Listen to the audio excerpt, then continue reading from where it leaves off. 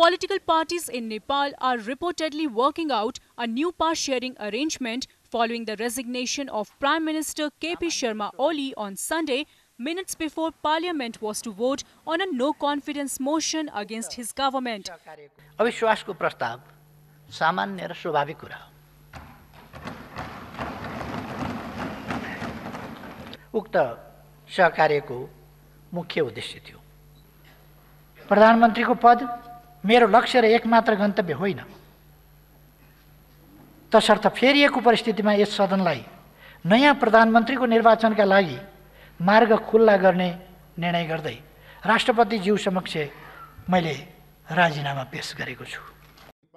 However, India's former ambassador to Nepal, Rakesh Sood, said that the Oli administration had been largely unsuccessful, as he had difficulty managing relations with his people and at the same time with India.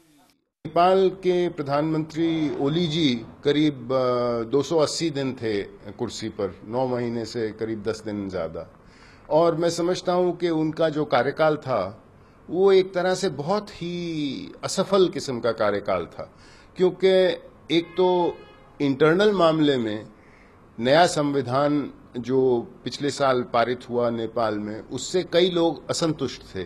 Madhesi community, Madhesi समुदाय असंतुष्ट था, थारू समुदाय असंतुष्ट था, जनजाति का समुदाय असंतुष्ट था, और भी कुछ लोग थे जो असंतुष्ट थे। The no confidence motion tabled by the Communist Party of Nepal-Maoist Centre was due to be put to a vote in the 595-member parliament on Sunday.